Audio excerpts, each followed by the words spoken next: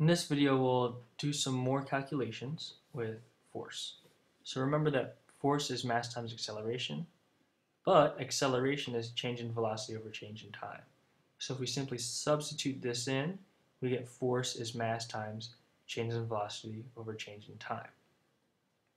So just do a quick example. If I have a velociraptor and it's at rest and I push it with love, and I push it and it gets to 5 meters per second, and it does that in 0.5 seconds, and it has a mass of 65 kilograms, we can figure out how much force was applied.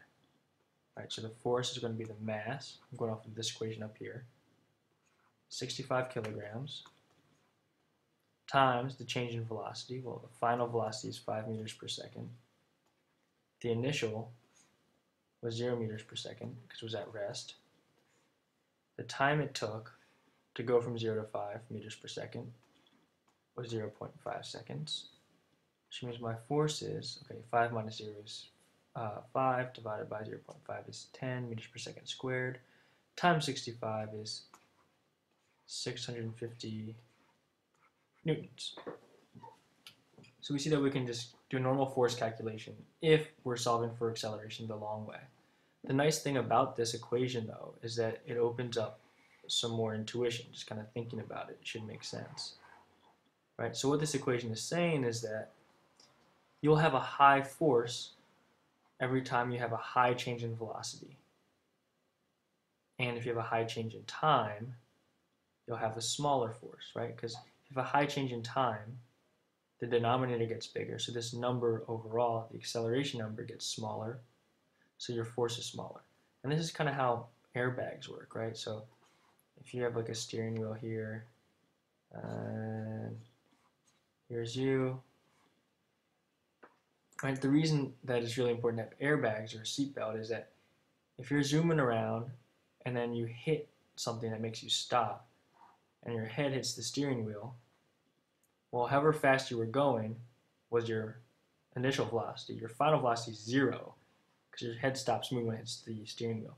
That's a high change in velocity in a really short amount of time. Right? It's a whiplash, which means that you had a high acceleration, which means that there's a high force that hits you in the head. That's bad. Do not like. So we get airbags, seat belts and stuff. Right, so now airbag deploys. The same change in velocity, right? However fast you're going, eventually your head comes to a stop. But through all this pillowy goodness, it takes a long time for your head to stop. So you have a high change in time, which means that you have a low acceleration, which means there's a small force on your head. This is good for your brain. Yay. So I want to rearrange this equation once to give it my favorite form. So if we multiply both sides by change in time, boom, boom, and we divide both sides by mass, we solve for change in velocity, right? So that means that change in velocity is force times change in time over mass. And again, this should make sense. This is just saying that the longer you apply the force for, the more the thing will change its velocity. That should make sense. But the higher mass it has, the less its velocity should change. Again, that should make sense. So let's look at this. If I push a 65 kilogram velociraptor with 100 newtons of force for 5 seconds, what will be its change in velocity? Well, my force is 100 newtons. The change in time, well, I was pushing it for 5 seconds. It had a mass of 65 kilograms.